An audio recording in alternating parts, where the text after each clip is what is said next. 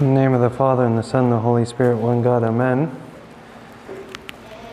So, everybody has cravings from time to time, all right? Everybody has a craving for something, and what I want you all to think about is to reflect on a time when you had a craving. It can be for anything, okay? But when you had a craving, to what lengths did you go to satisfy this craving? To what lengths did you go to satisfy this craving? Right?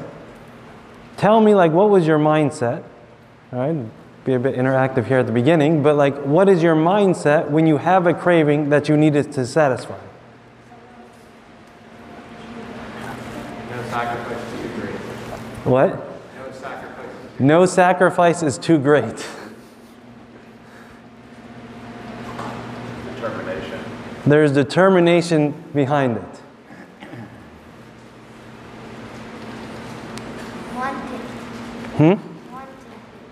There's a strong like want for it. Consumes your mind. Sorry? It consumes your mind. It consumes your mind. Right? It consumes your mind. It's really hard to think about anything else. What else can a craving do to you? Addictive. It can become addictive. Okay. Anything else? What about with respect to like other people who are trying to communicate to you in the midst of your craving? How well are you listening? Okay, good question. Do we listen at baseline, let alone do we listen during a craving, right? Which is questionable, right? But I think you understand what I'm saying. Like when we have a craving, when we have an appetite for something, there's certain characteristics that come into play, right? And we're just talking about food, but in all honesty, like we have appetites in life for much more than just food. We have a variety of appetites in life. We have appetites for success. We have appetites for finances. We have appetites for relationships. We have appetites to not feel certain ways. Okay, we have an appetite not to feel lonely. So we have a variety of appetites. We have a variety of cravings in life. This is a natural part of our human existence, of our makeup, that we have these desires and their appetites, and they can very easily become cravings. And it's dangerous when there's a craving, because we can become so focused on the craving, on the appetite, that reason gets thrown to the wind, right? That we're unable to hear what other people are saying. But we have to learn how to deal with our appetites. We have to learn how to deal with the various cravings that we have in life. We also have sexual appetites, right? It is a natural part of our being. It's a natural part of our makeup. And if we're not careful, it can consume us because it becomes a craving.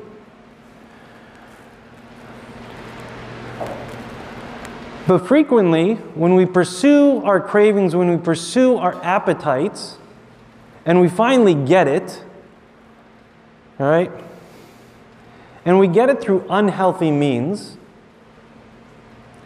how satisfying and fulfilling are those appetites? When we finally go and do whatever is needed to get what we want, okay, throwing caution to the wind, and we finally get it, how satisfying or fulfilling is it? I think more often than not, my battery goes dead during sermons. Yeah, I need new batteries. There's a bag there. Take it off. Okay. I'll give it to you. And I take this. I know this. That's it. There we go. Sorry about that. Can you hear me? No?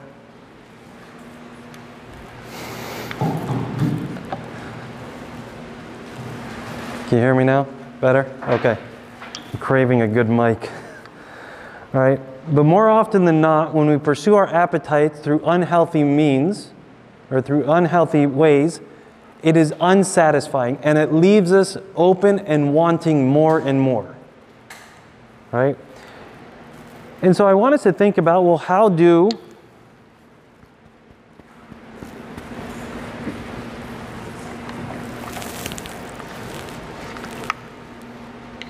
This is good.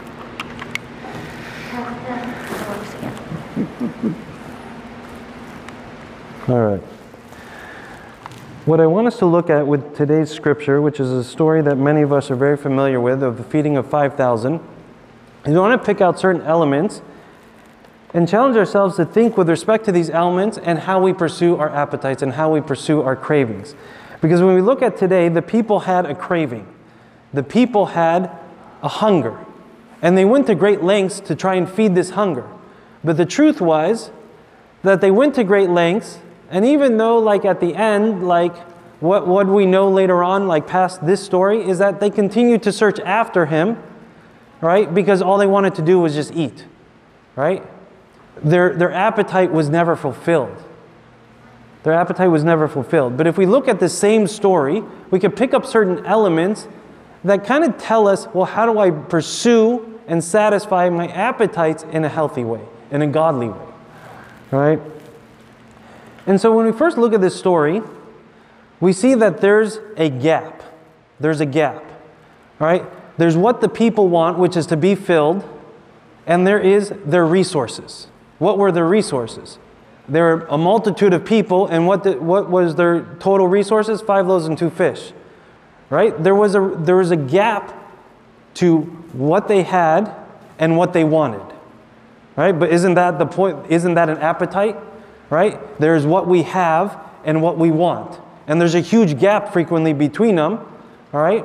And we'll do anything to try and get what we want using the very little that we have, and we'll stretch it in various ways that are very unhealthy, right?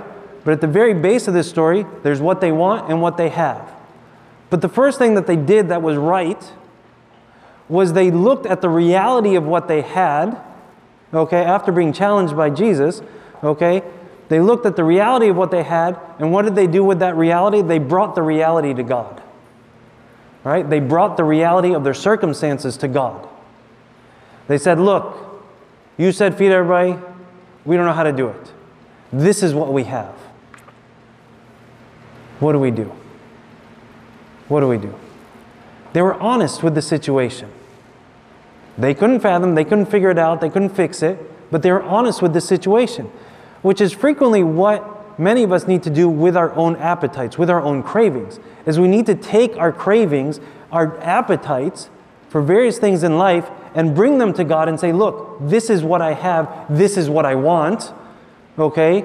And I need you to fill in the gap according to your will, right? But there's a reality check to it that many of us don't go through.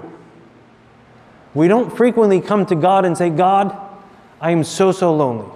God, I am like hungering for finances. God, like I'm being consumed with jealousy. Like a lot of times we don't come to God with the reality of our situations. All right? We just live in a fictitious world, thinking or acting as if we can get everything. But we need to come to God with the reality.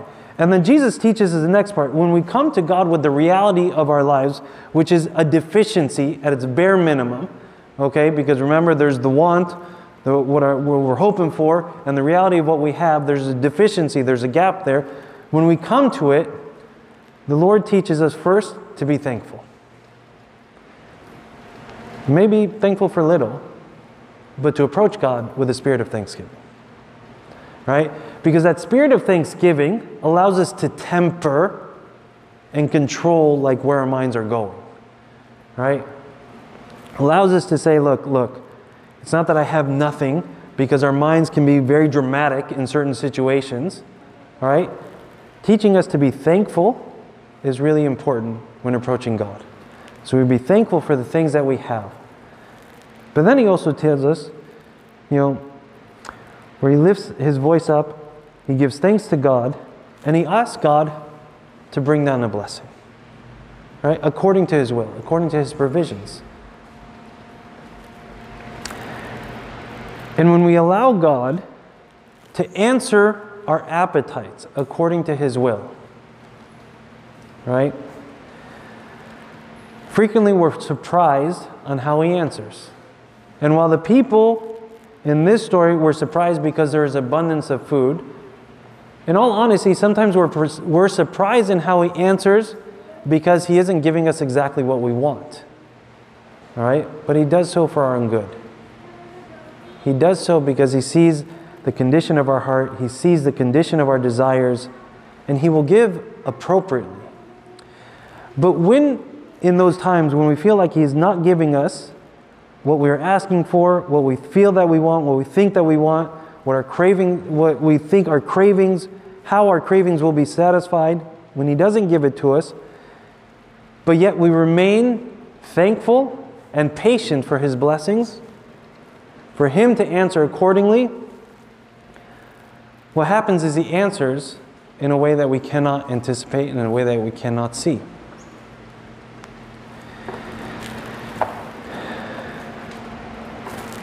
And how do we know when God has answered? Because at the end of this story, there's an abundance. There's an abundance that the people, had they tried their very best, would have never have seen. Okay? There's an abundance that had they gone about this their own way, they never would have seen the abundance of 12 extra baskets of food had they tried to solve this their own way. I mean, can you imagine if they tried to solve this their own way, pulled all their money together, went to the local town, bought food, and gave it? At best, they maybe would have fed 50 to 100 people. Right? At best. And they would have said, that's it. But there's an abundance in the way that God answers. And when we look and reflect on our life's appetites, right? Many of us can struggle with an appetite of companionship and wanting to be with somebody because we don't like that feeling of loneliness. And for those who have waited and those who have prayed patiently, God has awarded to them a companion. And they see that companion and they receive so much more than they would have imagined. For those who have an appetite for finances, and the Lord may not give and satisfy. To some people, he has given many finances, but to others, and to probably the majority, he has given sufficiency. But when they learn to be thankful, when they learn to take things from God's hand, and when they learn to not pursue this because it's a dangerous thing, what they find is greater fulfillment in life. So there's so many ways that God answers our various appetites and our various cravings, right? In a way that actually brings a deeper and more lasting fulfillment than if we were to take our appetites and cravings into our own hands. And so reflect on yourself and reflect on the way that you pursue your cravings, whatever they may be, whatever your appetite may be. And you ask yourself, if every time I pursue this craving and I pursue this appetite, how I want to do it, but yet I still come up and that craving is existing, and the appetite is still growing, and my ways of pursuing it are becoming unhealthier, then there's a lot to reflect on. There's a lot that you need to pull back on and begin to say, wait a second, what am I doing to myself? How do I take a step back from this and begin to come to God in the reality of what is, the reality of my appetite, the reality of my craving, the reality of all the negative behaviors I have, heaped upon myself because I pursued it in my own way. Have a reality check. Come with thanksgiving and wait for God to give the blessing.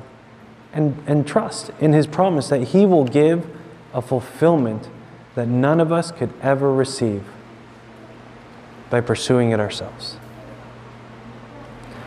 The Lord said, I have come that you may have life and that you may have life abundantly.